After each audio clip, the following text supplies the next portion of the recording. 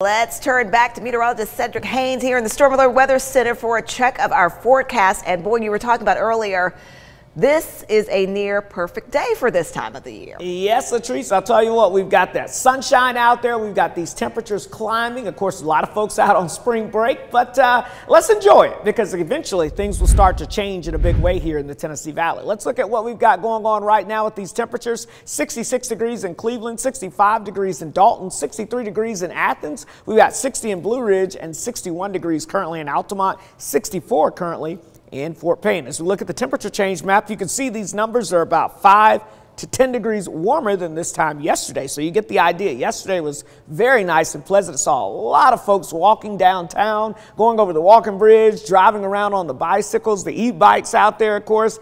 And I think today you'll see more of that as we're going to be looking at more spring-like weather here in the Tennessee Valley. So lots of sunshine, just a couple of high thin clouds expected from time to time and a little haze out there in the sky. But overall, awesome weather is expected with these temperatures climbing in the upper 60s and eventually climbing on into the low to mid 70s out there by the time we get towards later this afternoon. So for any of your outdoor plans on this Wednesday, just a near perfect day expected here in the area. 75 in Chattanooga. How about 74 in Cleveland, 74 in Dalton, about 73 degrees in Murphy, 73 in Dayton and Athens, 74 in Scottsboro, and 72 degrees today in Fort Payne. Now tonight we're looking at a mild night considering where we have been. We'll still have a couple of low 40s and maybe a sprinkling of 30s over towards the east, but notice we're going to start to see some 50s showing up off towards the west. That's an indication of some warmer and also some more moist air trying to build in from the south and west. So let's talk about the temperature swings ahead because we've got that southerly flow kicking in. We're talking highs in the mid 70s for your Wednesday afternoon.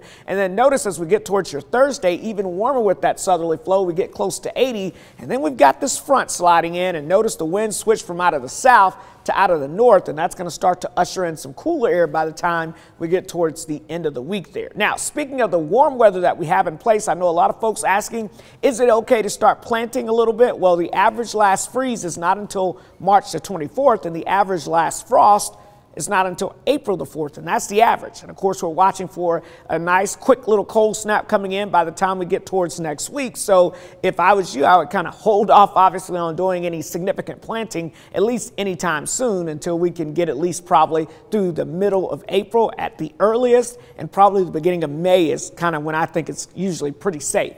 Now, as we look at the weather map, again, sunshine, a couple of those high thin clouds building in, high pressure off to the south and east, giving us that southerly flow for now, and that brings in the warmer air. But you can see our next storm system organizing out in the plain states. Right now, we've got a winter side of this system. They're looking at a major winter storm over places like Denver and Colorado Springs, where the snow will be in the feet range out there for them. But for us, we're not worried about the snowy part of that. We are worried about the thunderstorm part of that, which is what's going to be moving our way next. So as we time that out for you, again, this afternoon we stay dry here in the Tennessee Valley.